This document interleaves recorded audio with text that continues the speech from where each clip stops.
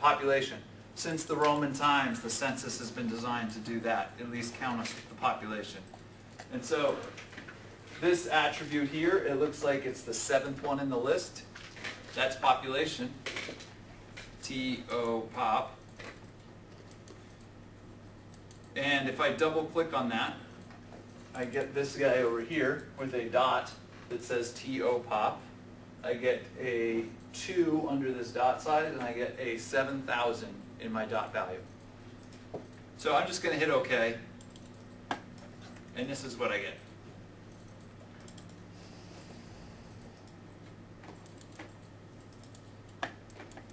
Okay, so that is a really bad dot density map. Does everybody know the kind of map we're going for here? Figure that out? So let's fix it. If you double click on that, these are the most important 3 parameters in the dot density map. Number 1, the dot size. Number 2, the dot value. And number 3, the dot color.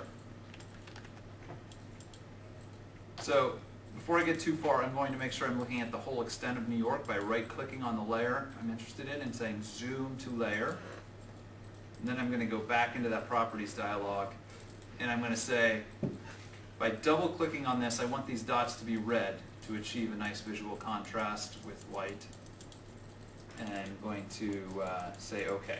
For those of you who didn't see me do that, I'm going to do it again. This time I'm going to change it to black. OK. And just for effect, I'm going to change it back to red. Okay, so red is good for visual contrast against white, especially when we have small dots, that's important. And so this is saying that the dot size is 2 point, by the way, random aside.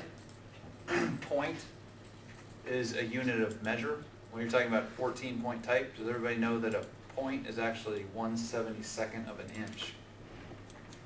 So 2 point, pretty small. For dot value, can anybody guess what that number is referring to? 7,000? Yeah. 1 dot equals that many, in this case, people? That's right. So 1 dot equals that many people. So if I change this number to 7, I'm going to have a hell of a lot more dots on my map.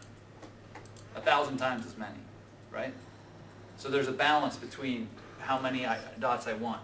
So I'm going to change this to 200.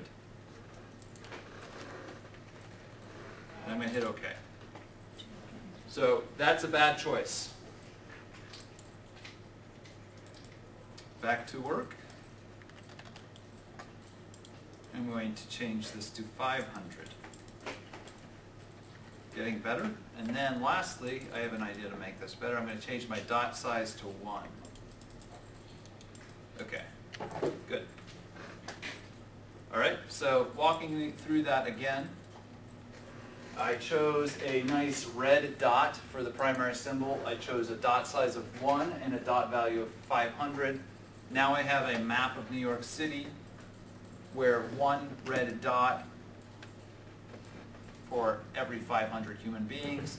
This does a good job of showing me where the most densely populated areas of the city are and where the most sparsely populated places in New York City are. That's all this map is going to do for me, which is great. The spatial distribution of humans. Since the theme of our map is all about human beings being educated, being employed, and being poor, we want to know where the actual human beings are. So this is a good thing to include in our layout. With that in mind, I'm going to rename this by right-clicking on it, going to Properties, and changing the General, on the General tab, changing this to People Map. Okay. All right, so now I have a poverty map, a people map, and a college education map. Right, Jeff? We're almost there. We're almost to the next step.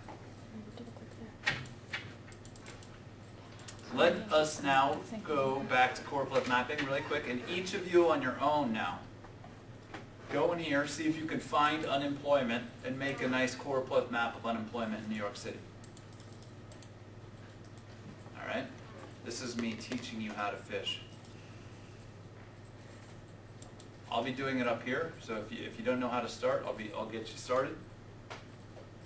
But then we'll spend 10 minutes mapping unemployment in 2000, remember.